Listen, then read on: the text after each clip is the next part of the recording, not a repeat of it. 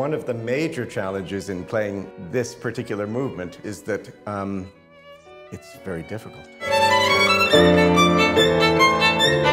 to really think of increasing or decreasing the intensity as you go. I would like you, obviously, to keep tabs on the tempo so it doesn't run away from you.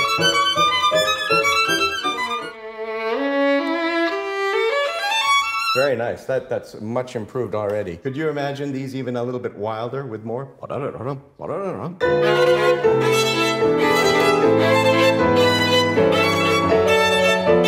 You should really go for it and enjoy the fact that you're technically on top of it. Okay.